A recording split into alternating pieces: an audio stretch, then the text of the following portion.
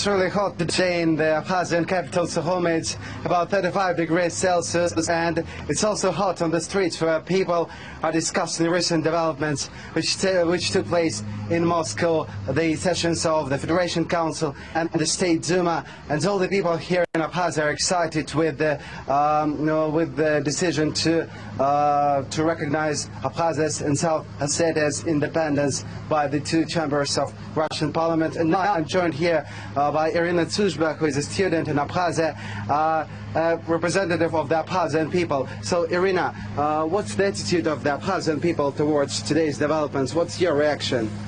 So, as you all know, today is a great day for our nation. Throughout our history, a small Abkhaz nation had to struggle a lot and had to face a lot of challenges in order to have this day to come true. And we faced the disasters of wars, the sweetness of victory, and the bitterness of the injustice.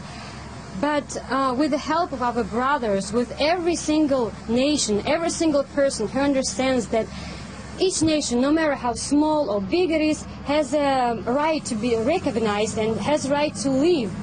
And so today we're so close to our independence, and it's just so difficult to talk about it. So I'm just so full of emotions, and I want to say a big thank you for everybody who helped us. So, Irina, and what do you expect in the nearest future if the independence of Abkhazia is recognized? What will it bring to this republic?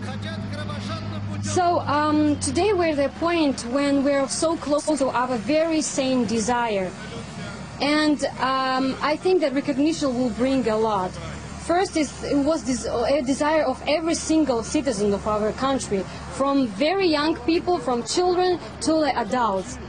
And I think that it will bring a lot of challenges.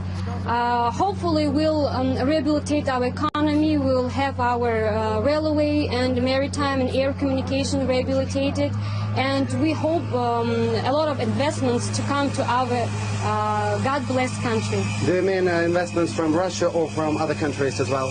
Of course, mainly from Russia, but we expect maybe other countries to give us investments as well. Because Abkhaz nation is very friendly and wants to be friends with everybody.